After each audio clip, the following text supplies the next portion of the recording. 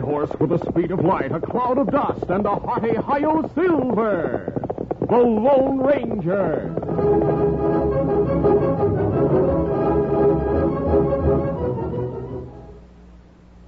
General Mills, makers of Cheerios, the oat cereal that's ready to eat, Betty Crocker Mixes, and Wheaties, the breakfast of champions, present by special recording, The Lone Ranger.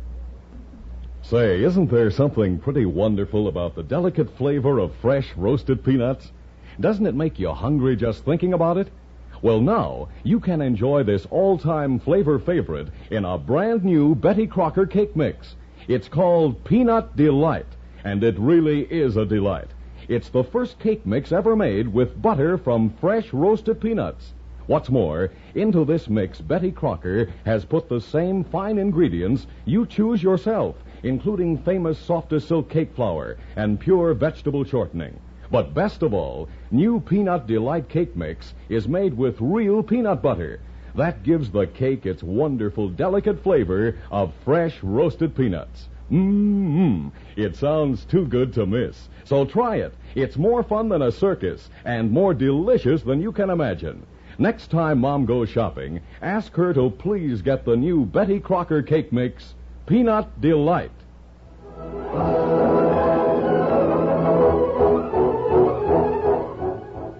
With his faithful Indian companion Tonto, the daring and resourceful masked rider of the plains led the fight for law and order in the early western United States. Nowhere in the pages of history can one find a greater champion of justice. Return with us now to those thrilling days of yesteryear. From out of the past come the thundering hoofbeats of the great horse Silver. The Lone Ranger rides again. Come on, Silver. Let's go, big fella. I'll Silver. Away!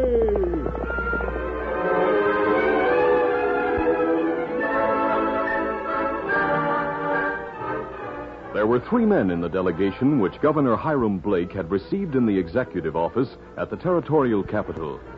Introducing themselves as Mayor Howard, Sheriff Martin, and Reverend Comstock, they waited until the governor spoke.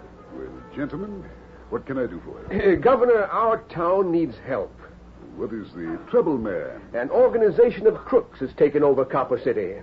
I've never heard of any lawlessness in Copper City. That's just it. The outlaws don't operate there. They use the town as a sanctuary. Well, how did such a condition come to exist? Reverend Comstock here is an old resident of the town, and he can explain fully. Governor, the first mayor of Copper City was a man of deep religious feeling. He interpreted the Golden Rule as applying to outlaws, and let it be known that they would not be molested as long as they observed the law within the corporation limits. Of course, the criminal element gladly entered into such an armistice. I see. The Golden Rule policy has been in effect ever since. Copper City has become a crimeless town. Please go on. About a half-dozen resident crooks control the community, enjoying its protection and selling protection to fugitives wanted in other places. They have a kind of local government of their own under the direction of a notorious bank robber named Big Jim Jordan. They promptly execute any crook who commits a breach of peace, commits any crime in Copper City. The Elite Hotel is their town hall. Well, that's right, Governor. Mayor Howard and I are mayor and sheriff in name only. The town's so peaceful, I've even quit packing a gun. Well, gentlemen, I know one man who is capable of helping you. I may be able to reach him by sending a letter to a certain padre. One man? We need a regiment of soldiers. I can't order troops into a peaceful town. Then get us this man. But don't send him to my office or the mayor's. The crooks find out everything that goes on in public offices. Where can he get in touch with you? At the bank. Banker Holly is with us. But the Alhoots think he's all for the policy to keep them from robbing him. Now, how will we know this friend of yours? He'll show you a silver bullet. Thunderation. I've heard of a fellow who uses silver bullets. Is he the one? Don't speculate on his identity, and above all, keep what I've told you a secret. We'll sure do that. Very well, gentlemen. I'll do my best to have my friend meet you at the Copper City Bank on the night of the 1st. In due course, a letter from the governor was forwarded to the Lone Ranger by the padre. Setting out with Tonto, the masked man soon afterward reached the foothills overlooking Copper City. Tonto, there's a town that has made the noblest law of mankind a menace to the entire West. The greatest of all crimes is public toleration of criminals. How we clean out crooks? We'll need the help of the law-abiding citizens. Me thought them want outlaws left alone. I believe they'll turn against the criminals if we can make them think that the criminals have turned against them. You have plan? Yes, a desperate plan, which may mean death for both of us. Especially if the men who went to the governor have talked about our coming. Now, this is the part you'll play.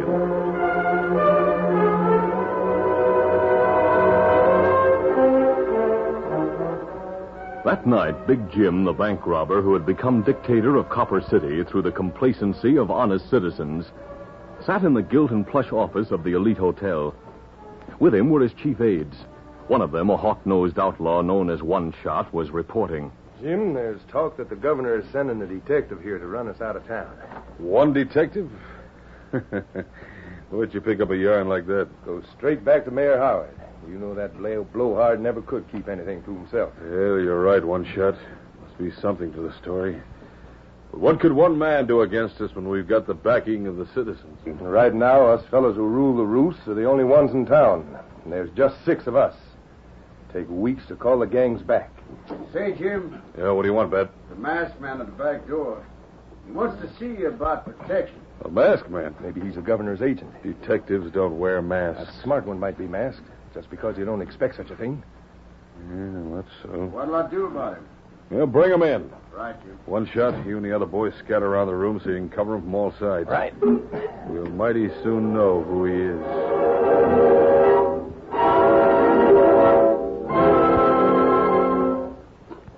Meanwhile, the mayor, sheriff, minister, and banker were in the back room of the bank when Tonto entered and at gunpoint ordered the banker to open the safe. Me want all money in safe. I'll open it, you crazy redskin. Don't you know that other crooks will hunt you down even if you get away from the lawman? Me take chance. There, the safe is open. Now, here me give you sack. Put paper money in it. Certainly. Just give me time. Indian, why are you doing this? 'Cause you fellers go to governor. The crooks know that. They're hitting back. Mayor, did you talk? Well, maybe I did mention something about it to someone. I've put all the bank's currency in the sack. That's good. This may wreck the bank and ruin a lot of people. Oh, maybe it's not bad like you think. You, preacher, carry sack. You and mayor come along with me. You'll pay for this, you red-skinned outlaw. Wait till the town hears about this. We'll make it plenty hot for all you crooks. You, sheriff. You, banker. Better you keep still till me and prisoners get good start. Don't do anything that will cause him to shoot me. We won't. Now, you fellers, get on horses. Yes, we're mounting. Easy there. We'll go peacefully. Now, you take trail out of town.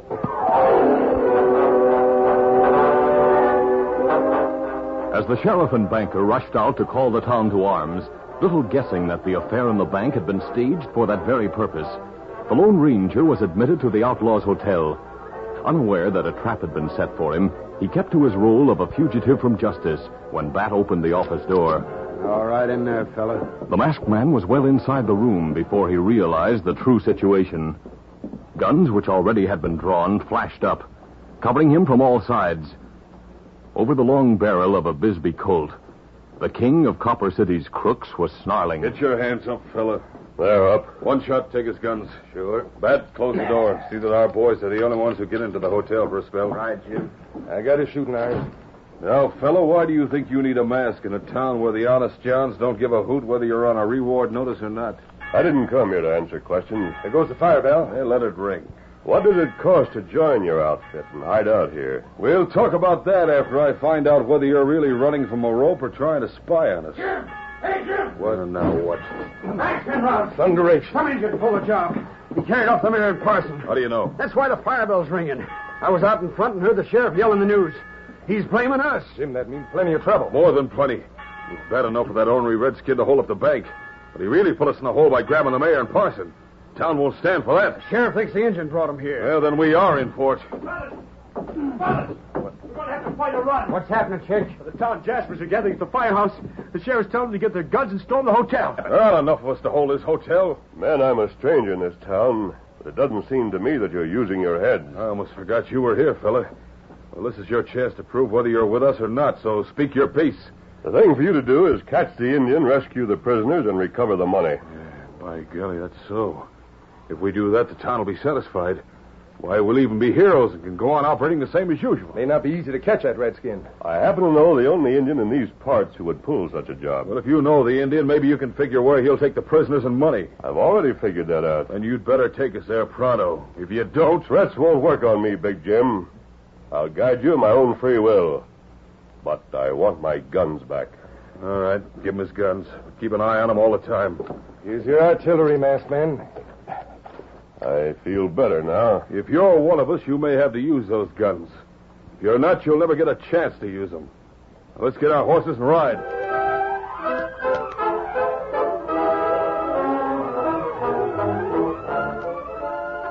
We'll continue our Lone Ranger adventure in just a moment.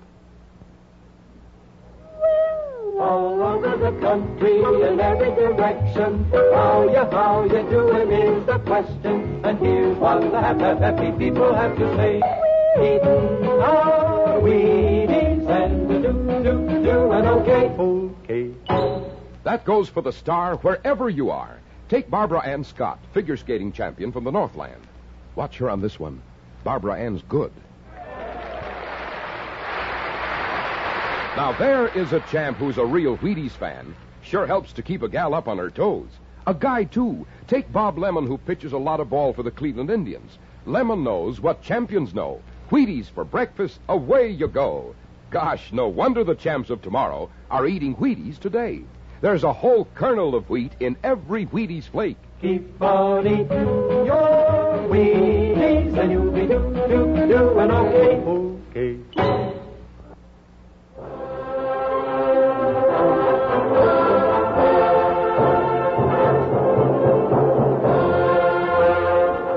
Now to continue. As the Lone Ranger and outlaws prepared to ride, Tonto, still playing the part of a bandit, escorted the mayor and preacher into a blind canyon in the foothills. A full moon made the night almost as bright as day. When the sheer wall at the canyon's end appeared ahead, the Indian called a halt. Better you get down here. Indian, where's the governor's agent? Where is he? Well, me thinking with outlaws now. Him plan to have outlaws follow us, and sheriff follow outlaws. If plan go right, him lead outlaws here, into Box Canyon, where it's easy to capture 'em. This is an outrage. You've subjected me, the highest official of the town, to gross indignities. Now you propose to put me in the midst of a gun battle. Well, you be safe if you do like me tell you. Well, I'm going back to town, even if I have to walk. Now, you stay here. Let me go. Oh, you're hurting my arm. Come along, over to Big Rock. All right. I can't fight you. Preacher, you bring money. Certainly. Me want you fellas to stay behind rocks. No bullets hit you there. What are you going to do with those rawhide thongs? Me not trust you. Me tie you up. And here good shelter. Now, Mayor, you put your hands together and me tie you.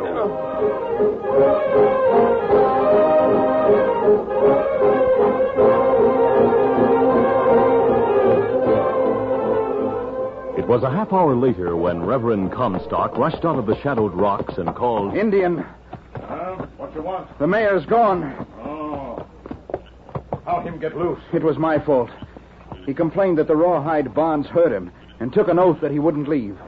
Out of Christian charity, I freed him. As soon as my back was turned, he slipped away along the shadowy side of the canyon. Well, it's too late to chase him now. Listen. Sound like outlaws come now. You go back to rocks before shooting starts. No, I'm staying here. Give me your ammunition belt and I'll reload your guns.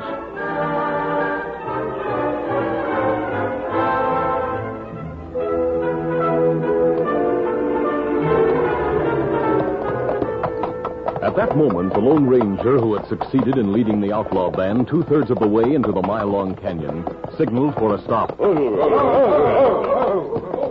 seen the trail sign. 3 horses went in here tonight. and none came out. Yeah, that's so. The Injun and his prisoners are bound to be in here. There are so many rocks ahead that you can't charge him. You'd better get down and try to take him on foot. All right, light, fellas. Anything? Hey, look. Somebody's coming. Skin me alive if it isn't the mayor. Hi there. We came out here to rescue you and the party. There wasn't any real robbery. The Indian isn't an outlaw. What do you mean? Just what are you trying to tell us? The Indian took the money and carried off the parson and me for the express purpose of turning the town against you. What's that redskin got against us? He works with a friend of the governor. The secret agent, eh? But who is that fellow? I don't know. I can't tell you anything more than what the Indian said.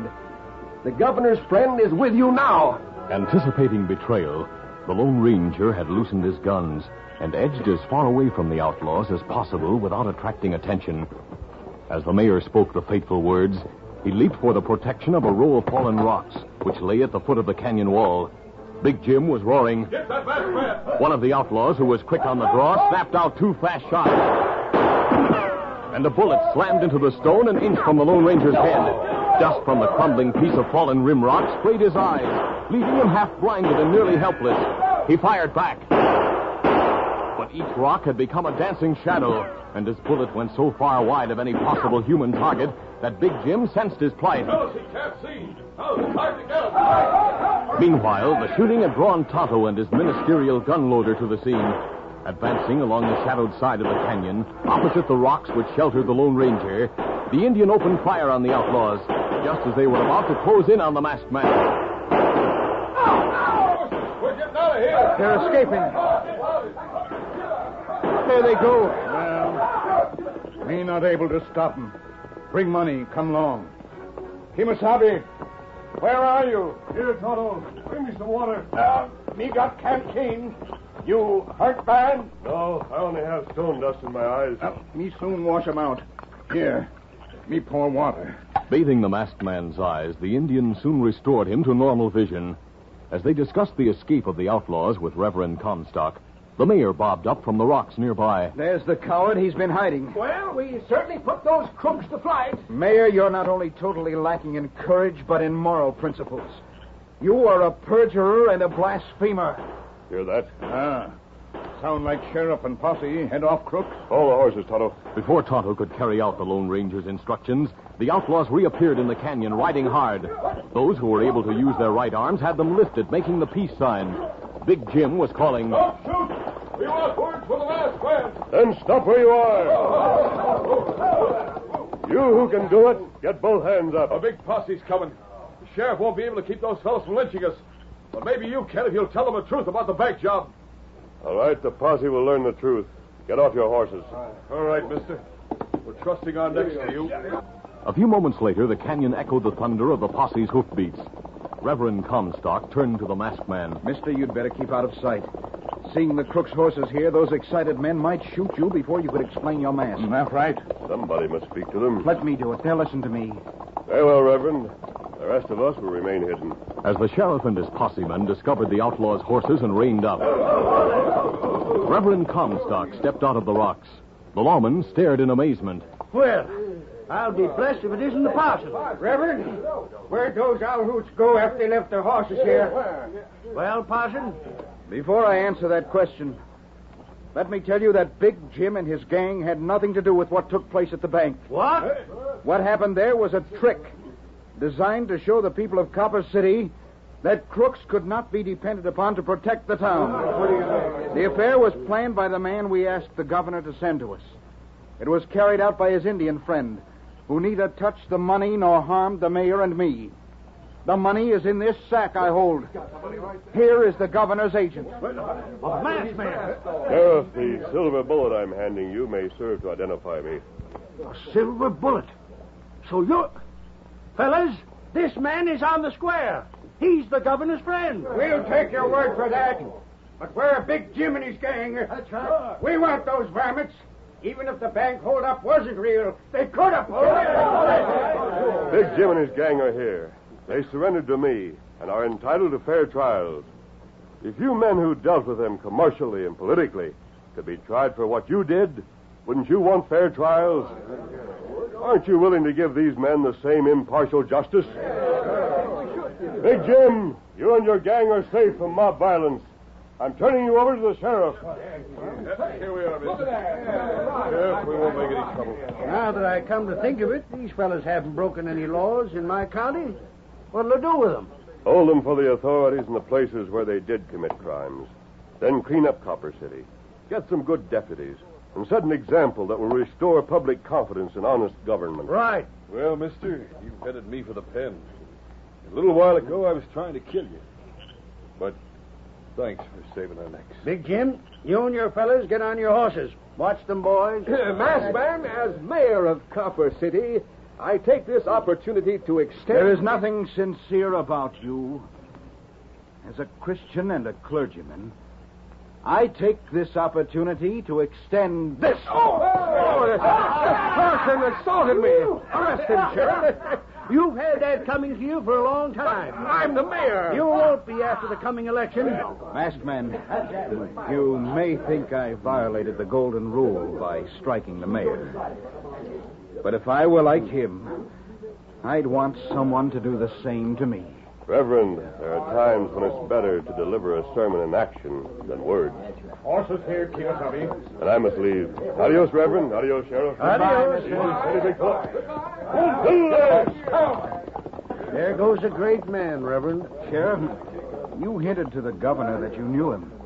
Who is he? There's only one man in the West who carries silver bullets, has people like the governor for friends, and can clean up towns like Copper City. A great man, the Lone Ranger.